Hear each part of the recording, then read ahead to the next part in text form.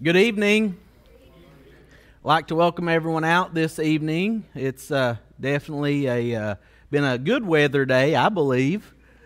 Had been kind of warm. God's blessed us today with the day of life. Let's start off with some announcements. Busy Hands will be meeting Thursday in the fellowship hall at 6:30. Seekers will be meeting on the 13th. And that is at Patty and Gary Miller's home at 6:30.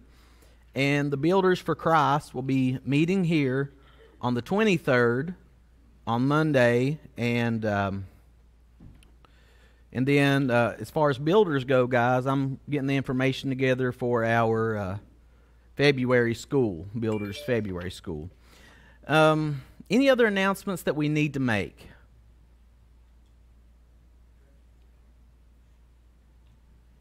Well, if not, we'll go into our prayer time. Continue to pray for Marvin Cooper, Bobby, and we're glad to see Bobby able to be back here with us. He had his procedure, and Bobby's doing pretty good. And Marvin had his procedure the third time they've had to go in for that stone, and so he's doing okay from what Bobby was telling me, so he spoke to him. Continue to pray for Faye and Gordon Edwards.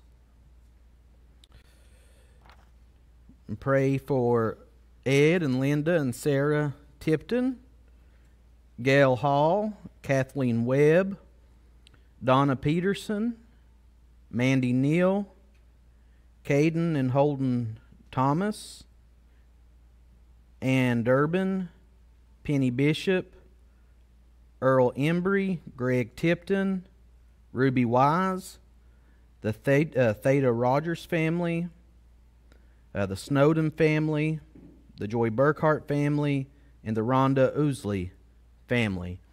Is there someone else you guys would like to mention, to add to, or to take away from the prayer list?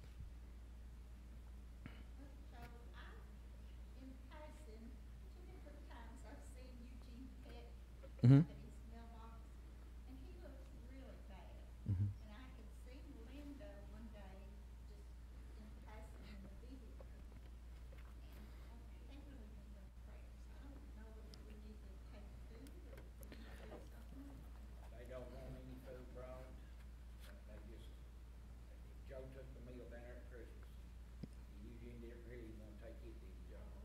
No.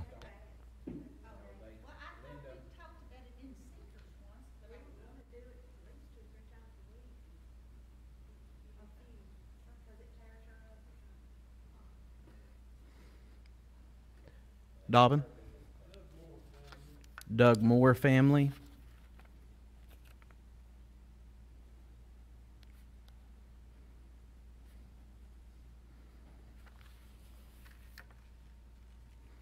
Anyone else for the prayer list? We'll put Eugene and Linda on here.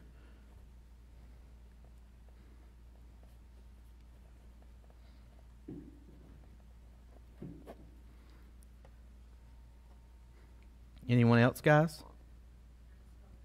An unspoken? Okay. Okay. You have an unspoken? Okay. Okay. I know that Diana's had a little bit of problems with her in her ear, so let's pray for her. Okay. Anyone else?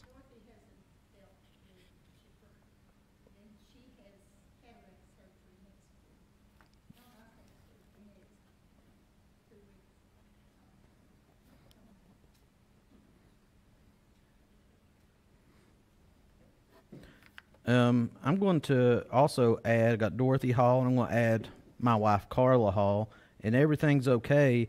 She's just started having some morning sickness and some pain in her stomach around where they have that, what they call round ligament pain. So she's having a lot of that right now. Anything else, guys? Anyone else? If not, then I'm going to ask Ricky to start our prayer tonight. We'll have a time of silence, and everyone that wants to pray, all the men that would like to speak up and pray, just please let me know, because we always have one who starts our prayer. We have a time of silence, and then we have one that closes in prayer. So if any of you men would like to pray, let me know, okay, aloud. But Ricky can start our prayer. We'll have a time of silence so everybody can pray to themselves, and then I'll ask Michael if he would to finish up our prayer tonight.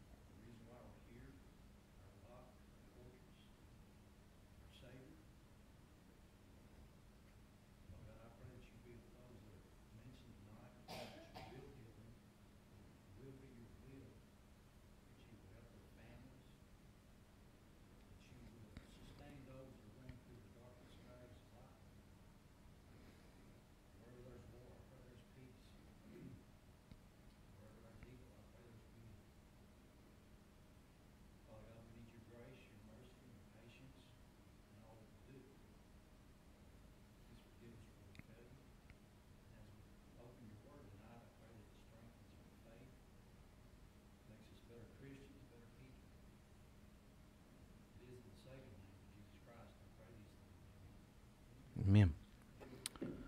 Okay, let's go ahead and get out our questions from last week's lesson. We kind of did things a little different.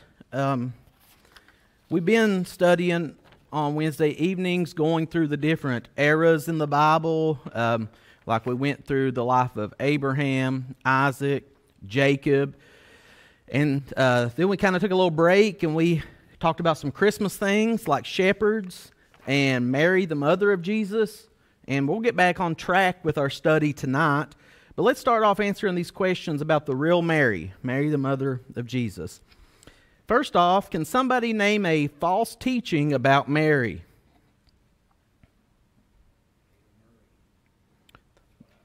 They'll pray through Mary.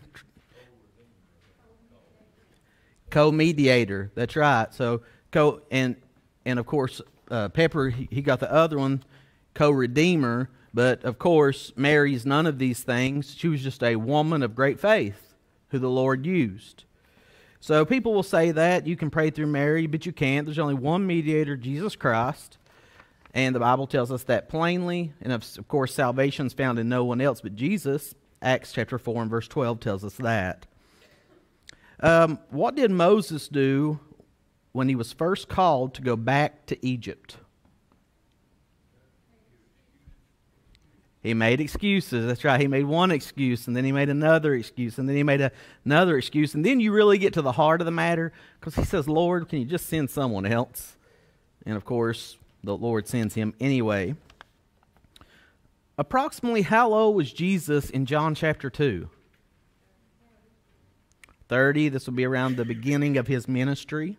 It will be his first miracle, miracle that he would perform publicly at the wedding feast of Cana. What is the first commandment with a promise? Somebody say that again. Obey your parents and you'll be blessed with a long life. That's right. Where's the first commandment with a promise found in the Bible? Ephesians 6:2, that's right. What statement did Mary make that shows she believed in her husband or in her son in John chapter 2? Do whatever he tells you. Try and just such confidence in her son. What Bible verse lets us know that Mary never stopped believing in her son? What'd you say?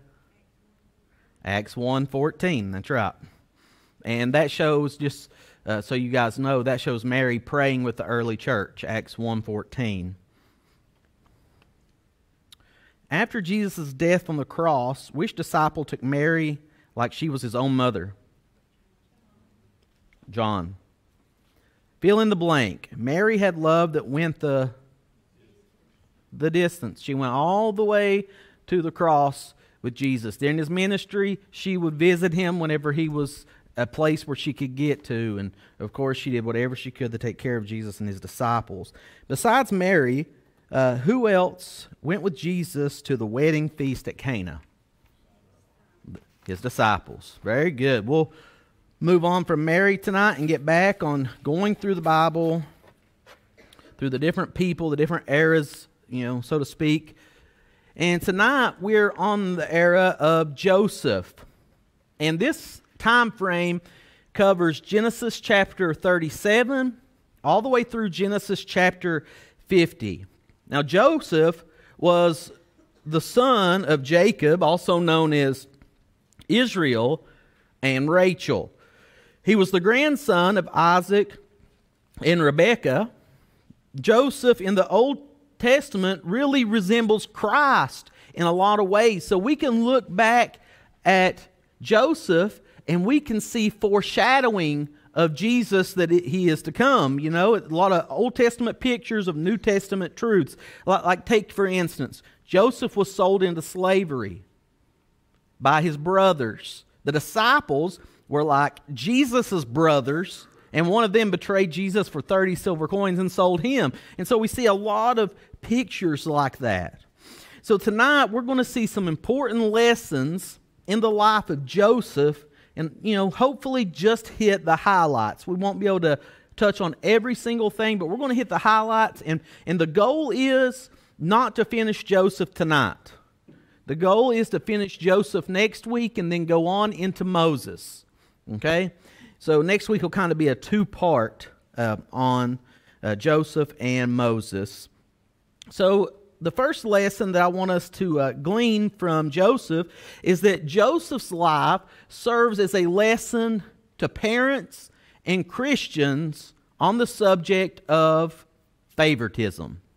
Now, for those of you who were not in the Nativity, who were able to attend Bible study during that time, we spoke on this subject during that time frame, and we saw that showing favoritism toward people is, sinful.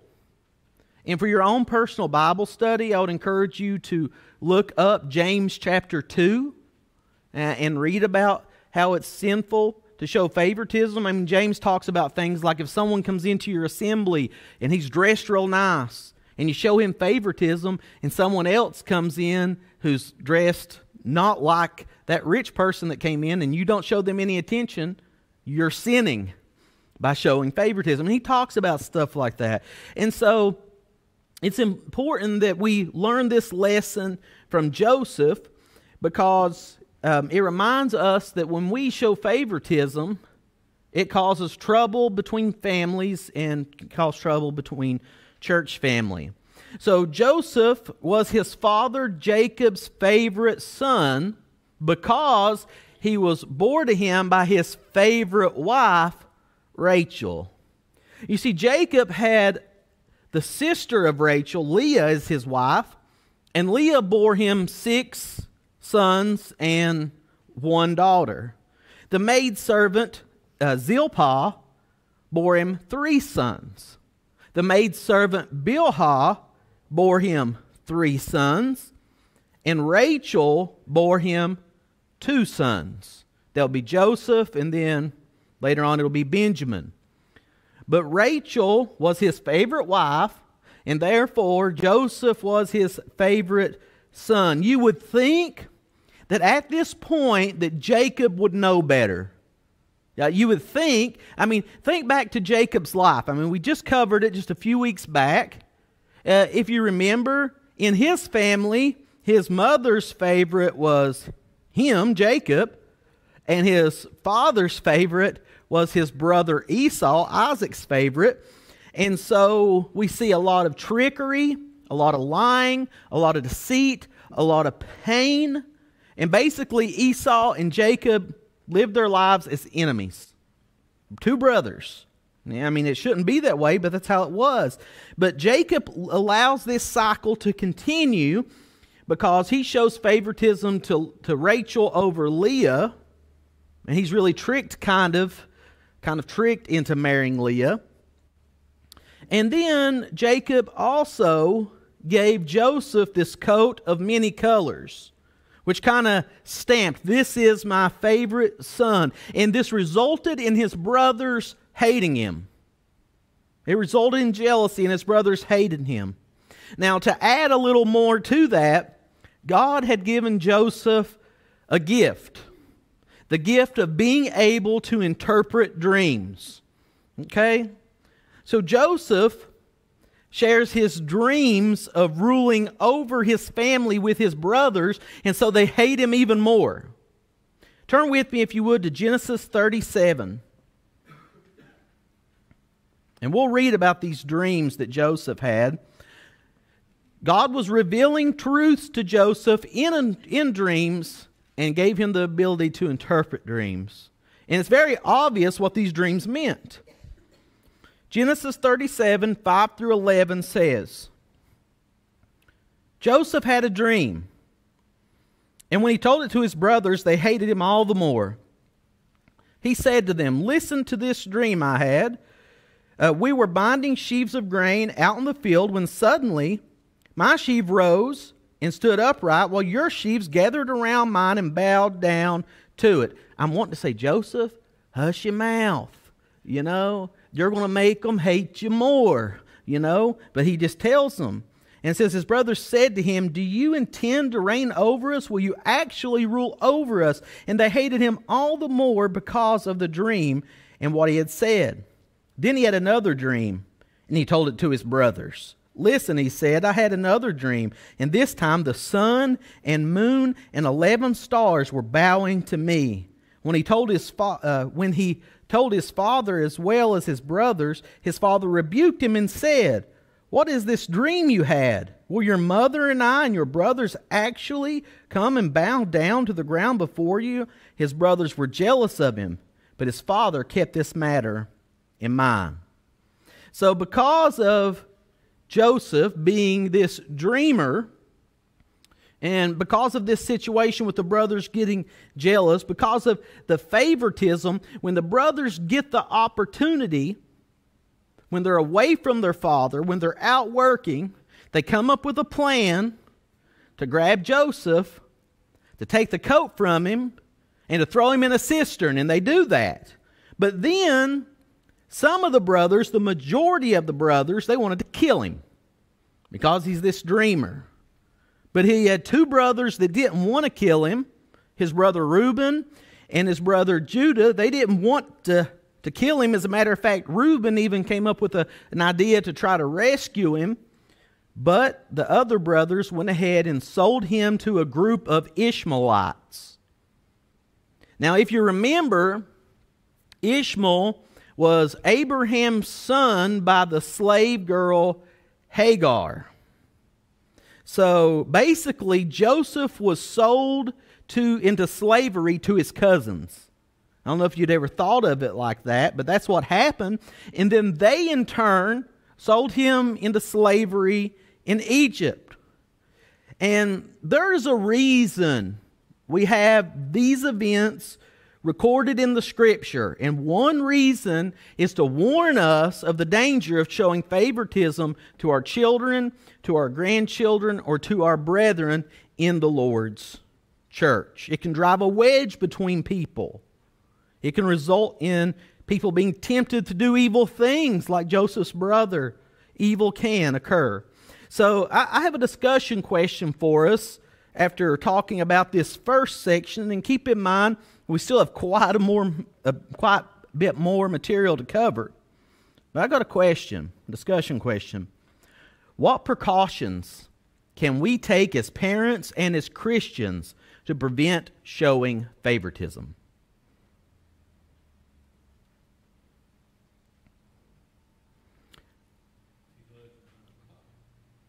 Heed the lessons in the Bible? Yeah. Well, this was the answer that I came up with. I sat in my office yesterday and today, and I was really thinking about these questions. And I'll tell you what popped in my mind. The Apostle Paul tells us to examine ourselves to see if we are in the faith. It does us all some good from time to time. I say weekly, and the reason I say weekly is because we're supposed to examine ourselves when we partake of the Lord's Supper. So I say that a preventative method would be to examine our own lives on a regular basis and say, hey, am I showing favoritism? And when we see that, we need to make a change, positive, Christian, righteous change, right? So examining ourselves as God's people. Doug? Someone who has a couple of kids, you got to be consistent across all the children. Yeah. If you're not consistent across all the children, then you're showing favoritism. Yeah, I agree. So consistency is a key thing when it comes to parenting. Yeah. I kind of adopted one philosophy about that when I worked at the jail in Pikeville, and they used to always tell you, and they drilled this into your head: be firm, be fair, be consistent. And so, I mean, if you adopt that into parenting, I mean, you can be firm and fair and consistent. My kids sometimes, I mean, they've said this to me before. They say, "Oh, Gracie's your favorite, Dad." The truth of the matter is, I don't have any favorites. She's just a baby, you know. And so it was also, do y'all remember a while back I did a communion meditation about when I found out that Carla was pregnant with Gracie, and it was at Christmas. And I was talking about how that was just such a wonderful Christmas gift. Well, we went home after that, and all I heard for the next week was, we know whose daddy's favorite Christmas gift was. We know, and they were aggravating me. But the truth of the matter is, I love them all equal. You know, I'd die for every one of them, you know. But we have to make sure we tell our kids, hey, I love you all just the same. You know, one of you might be bigger, one of you might be smaller, but you're to love them the same. Any other thoughts, comments on that, on this subject? Right. Exactly. We shouldn't be like that in church. You know, like I said, James poses that situation. Treat people the same. And the workplace, same thing there. So we'll move on to another lesson in the life of Joseph. And this lesson is Joseph's life serves as a lesson on how to handle temptation. Look back, if you would, to Genesis 37 and go to the very last verse, verse 36.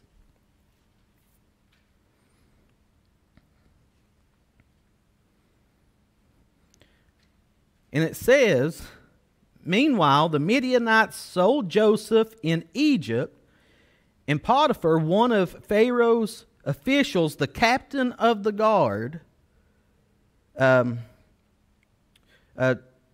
Potiphar, one of Pharaoh's officials, the captain of the guard. So, while in Egypt, God blessed Joseph in everything that he did.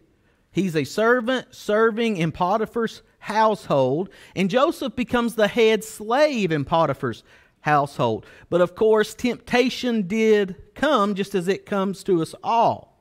We all face temptation of different kinds. And it's important for us to realize that what one person is tempted with isn't what another person is tempted with. You know, different people are tempted with different things. Turn with me over to Genesis 39. So we're moving ahead here in this story of Joseph. And we'll read verses 6 through 10. And it's talking about Potiphar here when it says he. And it says, so he left in Joseph's care everything he had. With Joseph in charge, he did not concern himself with anything except the food that he ate. Now Joseph was well built and handsome, and after a while his master's wife took notice of Joseph and said, "Come to bed with me." But he refused. With me in charge, he told her, "My master does not concern himself with anything in the house. Everything he owns he's entrusted to my care. No one is greater in the house than I am. My master has withheld nothing from me except you, because you are his wife. How then could I do such a wicked thing and sin against God?"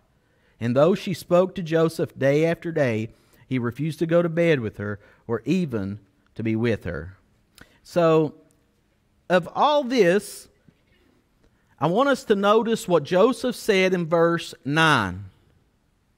He said, "How then can I do such a wicked thing and sin against God?" Joseph had this desire in his heart to always do what was right in the eyes of God. And this is how we Christians should think about temptation when it comes our way. We should say, how could I give in to this and do such a wicked thing and sin against God?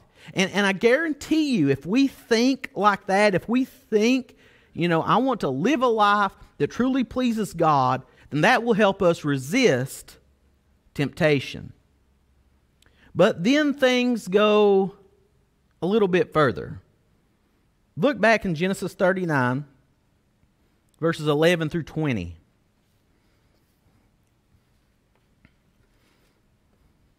And it says,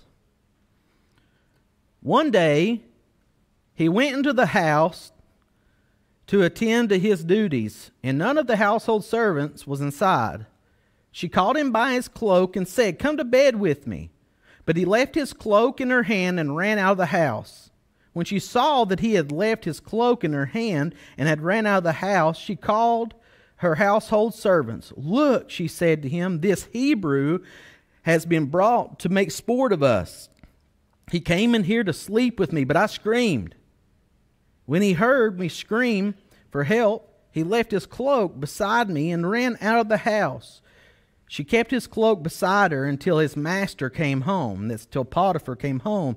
"And then she told him this story, that the Hebrew slave you brought us came to me to make sport of me. But as soon as I screamed for help, he left his cloak beside me and ran out of the house. When his master heard the story of the... I lost my place. When the master heard the story, his wife told him, saying, 'This is how your slave treated me,' he burned with anger. Joseph's master took him and put him in prison, the place where the king's prisoners were confined. But while Joseph was there in prison, of course, he was blessed." So let's stop right here. Joseph teaches us how to react to temptation. Joseph teaches us to flee from temptation, to remove ourselves from the situation when temptation comes. Okay? Now, like I said, there are a lot of parallels that we can see between Joseph and Jesus. And another one of those parallels is that Jesus teaches us how to deal with temptation. Remember, Jesus, after he's baptized by John in the Jordan, goes out into the wilderness where he eats nothing for 40 days, and then Satan attacks him, right? And when Satan attacks him, what Jesus does is he counterattacks with Scripture, which reminds us that Bible memorization is very important, because when we quote Scriptures that condemn sin, it helps us not to give in to sin. We can counter what Satan throws at us with Scripture. And of course, what ultimately happened was Satan fled from Jesus, right? Turn with me over to James chapter 4.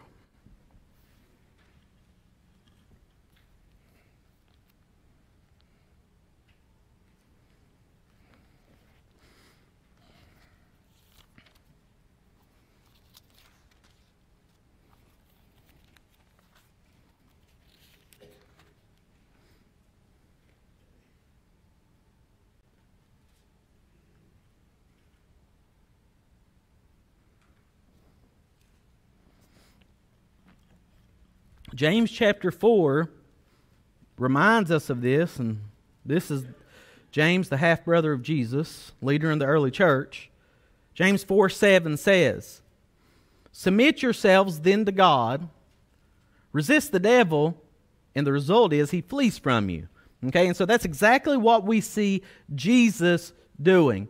Okay, so what we're seeing here is two methods of how to deal with sin. And I think it's important that we also keep in mind that God always provides a way out of temptation. There's always another choice. Let me give you an example. Okay, there are people today who say, they may be living the homosexual lifestyle, and they make this statement, "I was born this way and I couldn't change at all."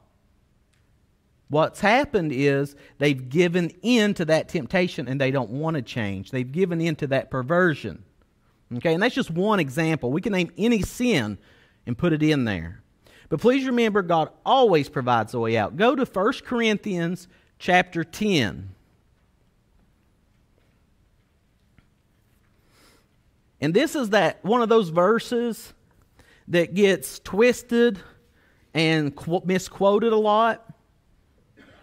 Now, a lot of people will take this verse and they'll say, well, the Lord won't put more on you than you can bear. That is a false statement, because sometimes God will put more on you can bear so that you'll lean on Him more, so that you'll trust Him more. But this verse says this, 1 Corinthians 10:13, "No temptation has seized you except what is common to man. And God is faithful. He will not let you be tempted beyond what you can bear." So it's saying you can withstand this no matter what comes at you. But when you are tempted, He also provides a way out so that you can stand up under it. Okay? So we're shown two different ways to handle temptation here. Number one, Jesus shows us we counter with Scripture, and the result is Satan flees. Joseph shows us that sometimes we need to remove ourselves from temptation situations. And I've had some guys say this before. I've never had a lady say this before, but I had a guy say to me before, he said, I guess I feel like I've got to stay there and fight. But here's the deal. We got to remember this, that it doesn't mean you're weak if you flee from temptation. It doesn't. As a matter of fact, it means you're strong enough to take the righteous course of action. Since temptation can so easily result in sin, I brought a couple of pictures on the back of your worksheet for you to look at and for us to talk about here. The first picture, if you see it there, it's a picture of a cat, and it's grabbing what it thinks is a mouse's tail. It thinks it's found its dinner. But really, on the other side of that wall is this like giant king cobra snake. And so that reminds us of how it is with sin and temptation. The devil wants to try to make it look good to us. He tries to make it look appealing. I mean, this cat here thinks it has a steak, but it's really got a snake, right? And so, I mean, that's the way it is with temptation. Satan will not remind you of the consequences of your actions. Instead, he only wants you to see what is appealing, right? And so that's one way that Satan works. And I really thought that picture, for me, put it into perspective, because sin is just as deadly or more deadly than the bite of that king cobra snake, because sin equals in eternal death in hell, right? Now, the next one is down at the bottom, and you see that picture of what's supposed to be Joseph fleeing from Potiphar's wife. And I love this saying. It says, "You may be a Samson you may be a Solomon in wisdom, or David in praise, or Abraham in faith, or Joshua in war." It's naming all these positive traits. But if you are not a Joseph in discipline, you will end up like Samson in destruction. And isn't that so true? We got to be ready and willing to fight against the temptation. Yeah.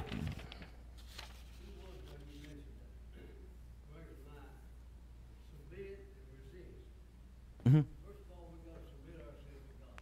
That's right. And how do we build our resistance up? To be able to resist that. Yeah. Through the Word of God. That's right. Bible study and prayer. So if we don't keep our resistance up, Satan will slip in, Mm-hmm. take over. And really, we have to take it a little bit farther. And what I mean by that is this. Yeah, we study the Word of God and we memorize certain passages that help us resist temptation. We pray to God. But also something that stands out to me is in Ephesians 6, we read about that full armor of God that we have to put on and all that it entails. And so I was watching this documentary the other day on the Discovery Channel about soldiers. And it was showing soldiers train in their equipment. And it's good for us Christians, as Christian soldiers, to train wearing our equipment. To wear that breastplate of righteousness, always doing our best to do what is right in the sight of God. Wearing the belt of truth, surrounding your life with constant truth. And when you do those things, you'll become better at resisting temptation. Any other thoughts? Now, when it comes to Potiphar's reaction, the reality is he's the man in charge who has all the soldiers in Egypt under his command. He could have had Joseph killed very easily. And it always shocked me that he didn't. He didn't have Joseph killed. And I pondered this the other day. I was like, why did he not have Joseph killed? But it seems to me, and this is just my opinion, okay? Right here, this is just my opinion. Potiphar may have doubted what his wife said at least a little bit. And he must have really liked Joseph because he just had him put in prison. He didn't take his life. And of course, God's will plays into that, doesn't it? Why do you think Potiphar looked upon Joseph with so much favor? Because he had done a great job at handling everything that he had. Now, a question that I've been asked before, and I'm sure that you'll encounter people asking you this type of question, is why does God allow bad things to happen to good people? You ever have anybody say that to you? And of course, we know as Christians who've studied the Word of God that bad things happen because of sin. And this world is eaten up with sin. But we also see with Joseph that God can take all the good things in our lives that we face and all the bad things and work them together to bring about His perfect will. I mean, who would think that Joseph being thrown into a cistern, his brothers plotting against him, him being sold to his cousins, him being sold to Egypt would be a good thing? I mean, nobody would think that, right? But it's going to wind up that way. When we get to Genesis 50 and verse 20, we see that. And then who would have thought it's a good thing that Joseph is falsely accused of attempted rape? Nobody would think that would be good. He goes to jail. But of course, when he's in jail, God blesses him there. Any questions, comments about what we've said and what we studied so far?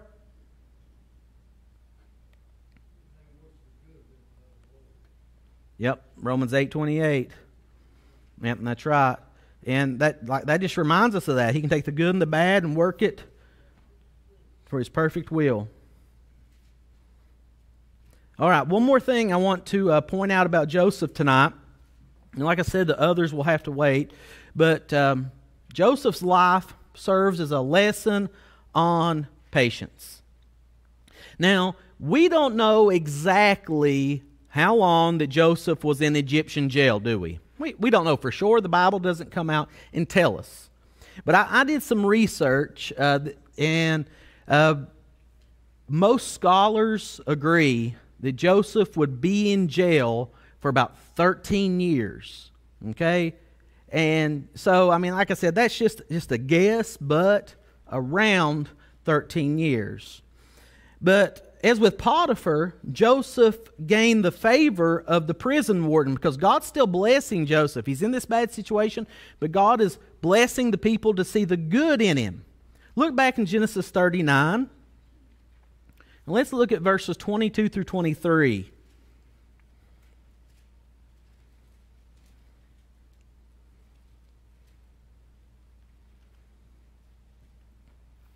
It says, "So the warden put Joseph in charge of all those held in the prison." He's in charge of the other prisoners. How often do you think that happens in a jail? A prisoner is put in charge of the other prisoners? It never happens at all. Okay? And it says, "And he was made responsible for all that was done there. The warden paid no attention to anything under Joseph's care because the Lord was with Joseph and gave him success in whatever he did."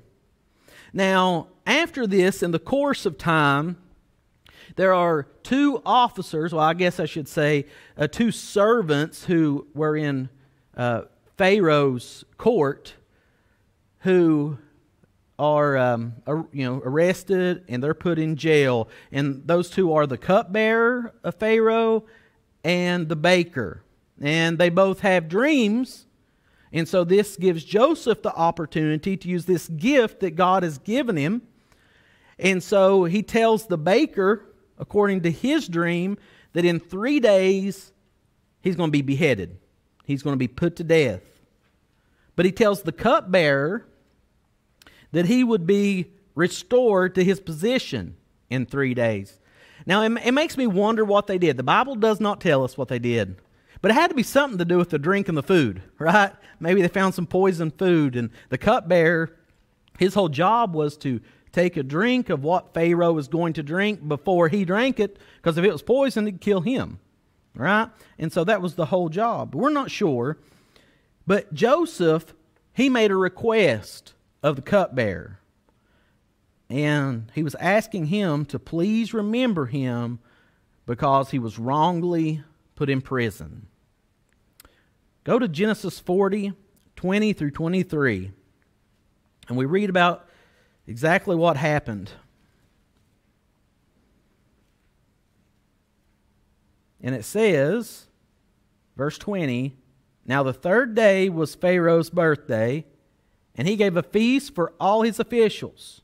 He lifted up the heads of the chief cupbearer and the chief baker in the presence of his officials.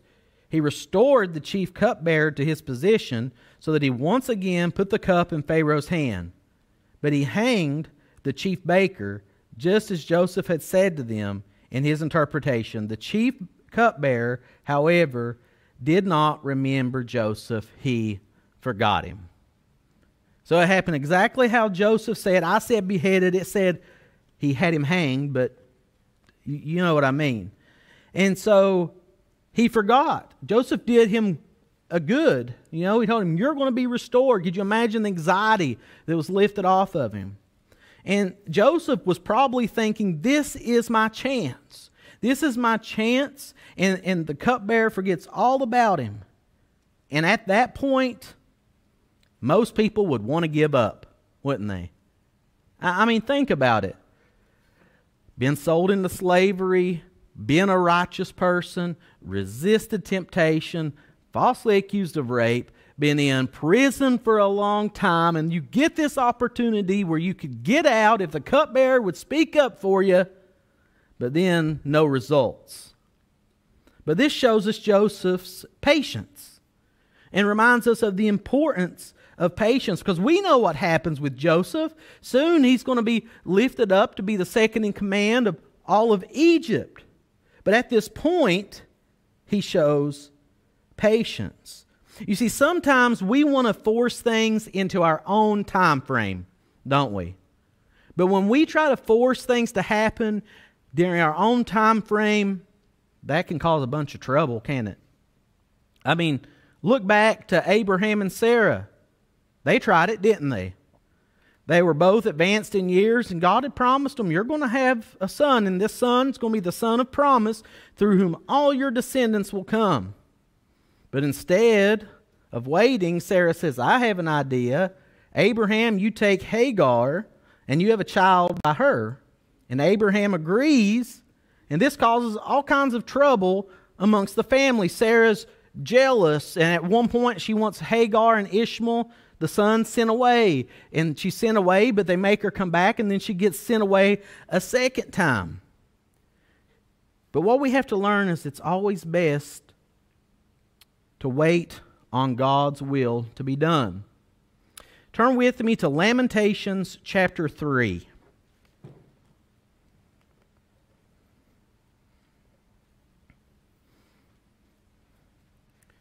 I did that to give everybody a little Bible exercise because we don't go to Lamentations a lot.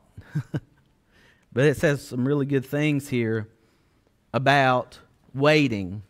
And of course, this in Lamentations is talking about the Jews waiting for God to deliver them. Lamentations 3, 19 through 26.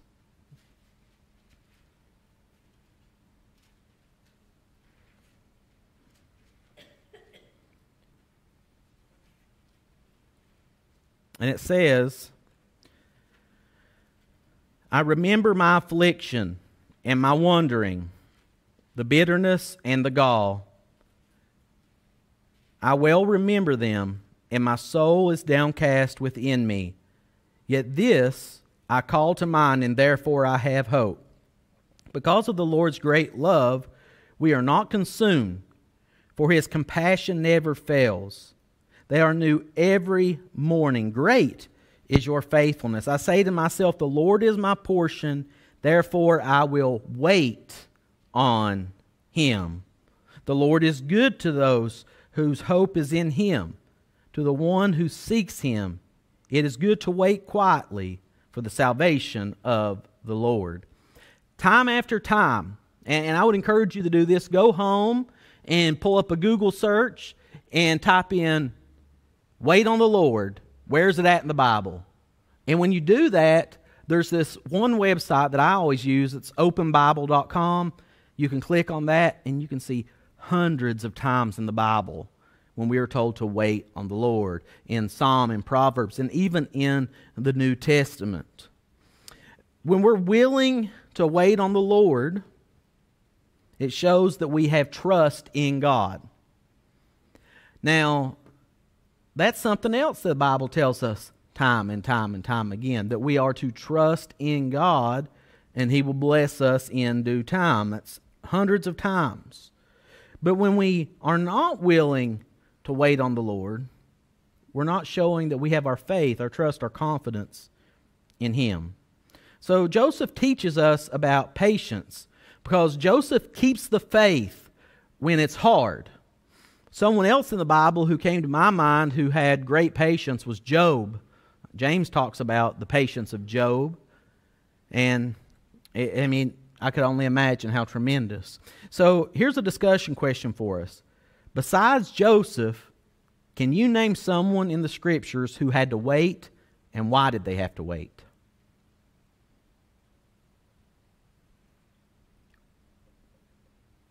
Okay, I'll start. Okay, Doug, you start. David, he had to wait. He was anointed, but couldn't become king for multiple years. That's right. And in the meantime, Saul's trying to kill him. That's right.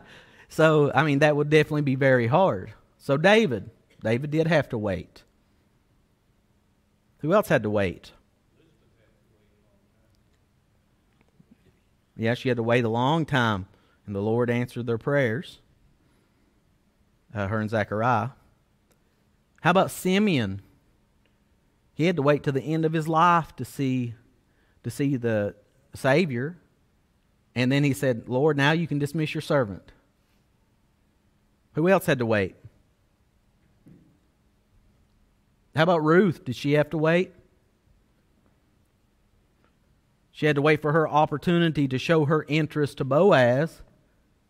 And then she had to wait a while before they could officially be married. Of course, we know Abraham and Sarah had to wait. One that always stands out to me is Jesus had to wait. And what I mean is, we talk about how Jesus, came to this earth. He was born. He lived for 30 years. And then he started his ministry at the age of 30. When Jesus was 12, he was sitting in the temple courts in Jerusalem talking to the teachers of the law. And they were amazed at his wisdom. So all this time, this 30 years, Jesus had to wait to start his earthly ministry until John the Baptist had prepared the way. So even Jesus had to wait. He had to wait for the beginning of time. That's true too. That's true. That's right. The whole time, what he's going to have to do. Oh yeah, the Bible says that he was slain before the foundation of the world. So even before the world was created, God knew he'd have to send Jesus to save us because he knew we'd mess up. We'd sin. Any others that y'all can think of? With the blood issue? Yeah, that's right. Yep. Right. I kind of get that too. Yeah, at Bethesda. Yeah.